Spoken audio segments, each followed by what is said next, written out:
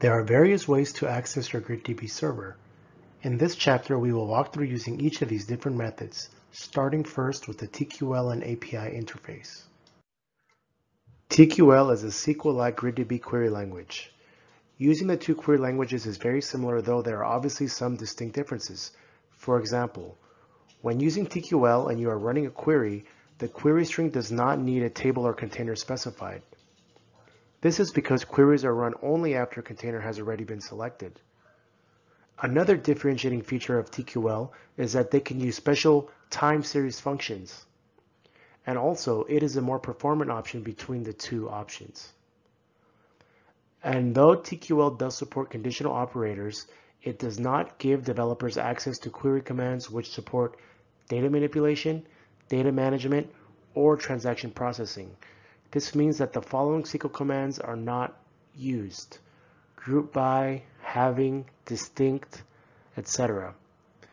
So although TQL and SQL are both valid GridDB query strings, the main reason you'd use TQL over SQL is for using the time series functions and for the performance boost. Here are some simple examples of what a TQL query string may look like. I'm sure you can see the resemblance to SQL. GridDB allows for interfacing with various programming languages, including Java and Python, which are the two most popular language program connectors. What the API does is allow for connecting to and using your GridDB server. Once your credentials have been entered and your master variable set, you can use straightforward API calls like query or put to interact with the database. All of the programming languages generally interface with GridDB in the same manner, except for Java. So first, we will take a look at some Python code. This connector looks and behaves similarly to all the other non-Java connectors, so it can be a good bellwether for how your programming interactions will look and feel like. So let's walk through a simple Python script which connects to and queries a GridDB instance. Alright, and so what we're looking at here is a simple Python sample program.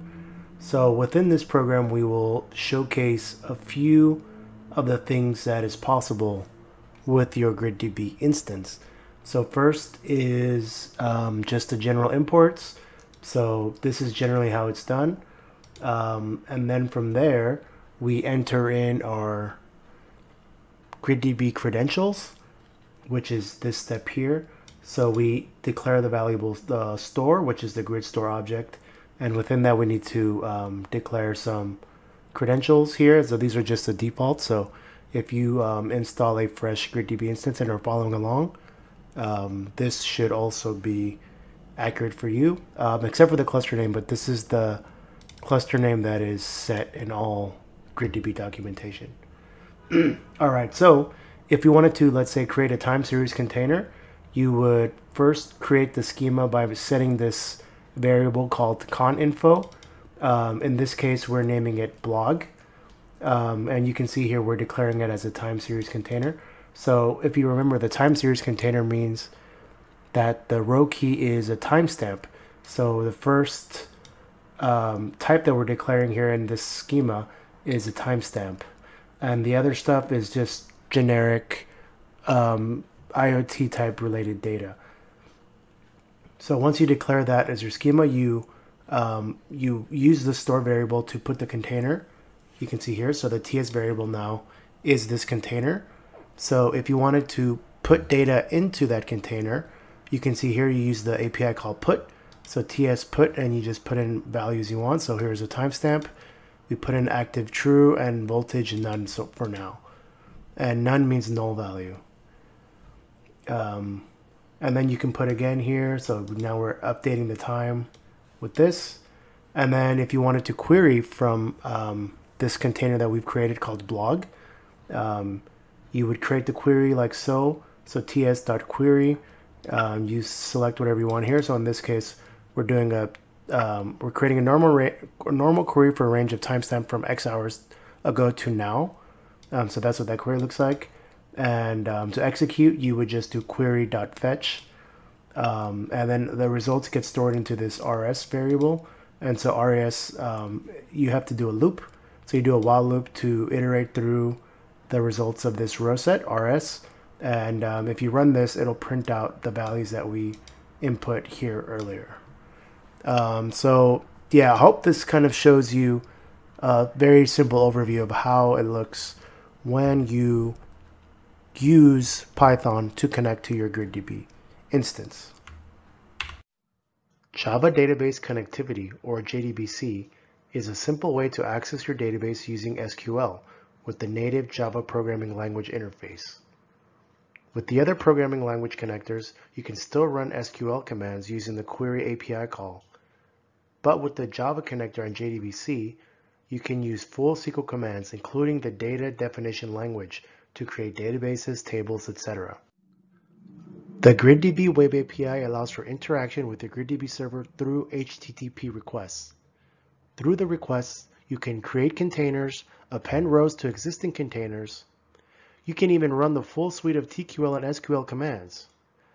Another nice thing about the Web API is that the use of HTTP requests opens the door for using third-party apps with your database. And indeed, apps such as Grafana and Telegraph are usable with this connector. Down here you can see an example of a HTTP request you might make to the same server hosting your database. Alright, so in this one we're going to showcase using the GridDB Web API. So we're just going to go through the simple examples that are on the GitHub page. So you can see here I've already got the GridDB Web API running on another terminal, so it's ready to go. So first, let's try to create a container. So the command to do that is the one you see here. So it's a post request. I have my username and password here. You have to add the content type, which is a JSON file, and then you have the container names. In this case, it's just video. Container type is going to be collection, and you have the schema here. So there's going to be 3 columns: column 1, column 2, and column 3. And you can see that column 1 is a string type, column 2 is an integer type, and column 3 is a boolean. And then you just do the appropriate web URL. So in this case, it's same server with the port 2727. Yep. So you launch this, no error code, so that's good.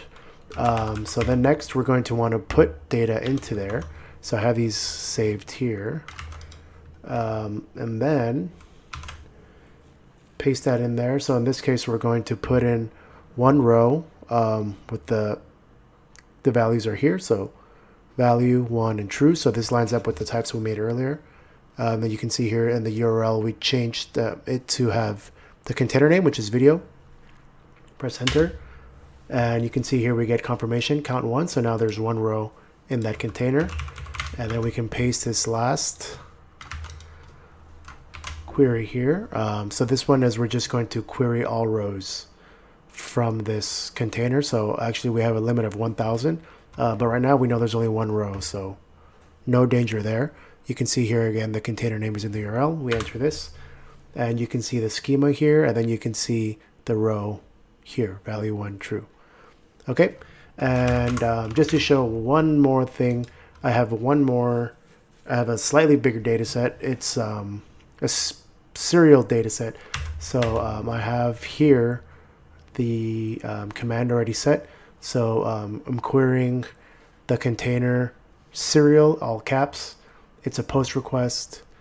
And so here I have a different kind of authorization. I have my admin username and password encoded.